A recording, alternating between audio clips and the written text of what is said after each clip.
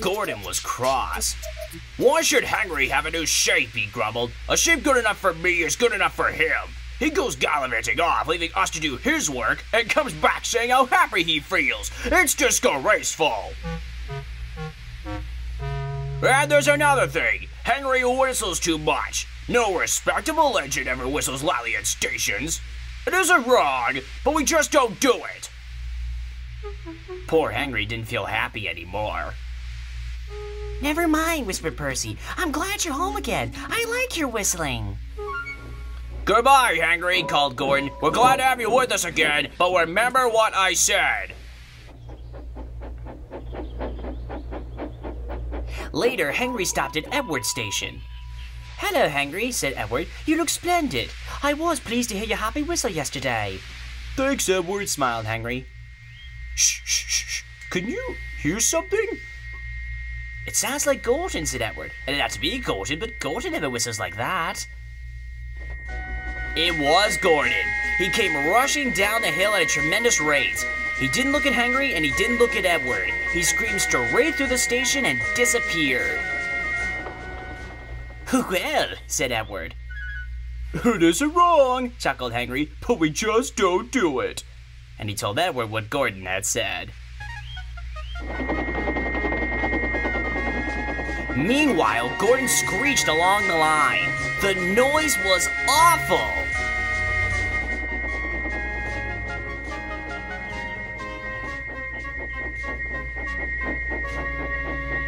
At the station, everyone covered their ears. Sir Topham Hatt covered his ears too. "Take him away," he bellowed, "and stop that noise." Gordon puffed sadly away, but he wouldn't stop whistling until two fidders climbed up and knocked his whistle valve in place.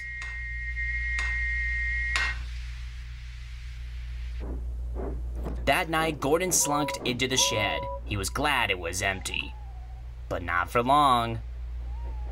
"It isn't wrong," murmured Henry to no one in particular, "but we just don't do it." No one mentioned whistles.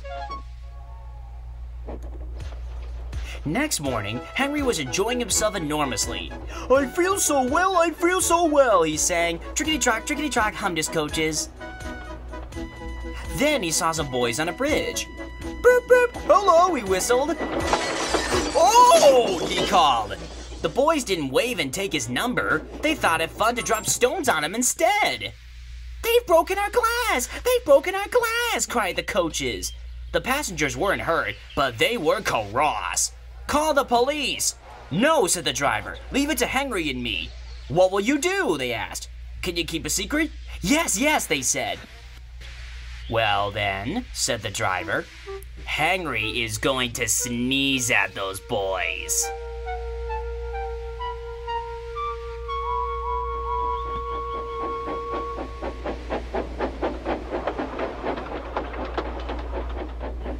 Lots of people were at the station just before the bridge. They wanted to see what would happen.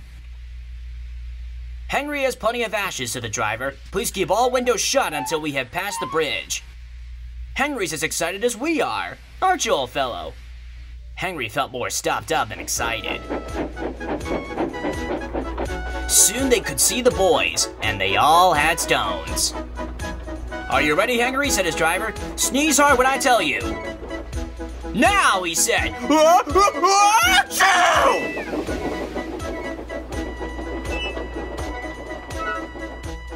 "Well done, Henry," laughed his driver. Henry went home, hoping that next time he saw Gordon and the boys, they would have learned not to be so mean.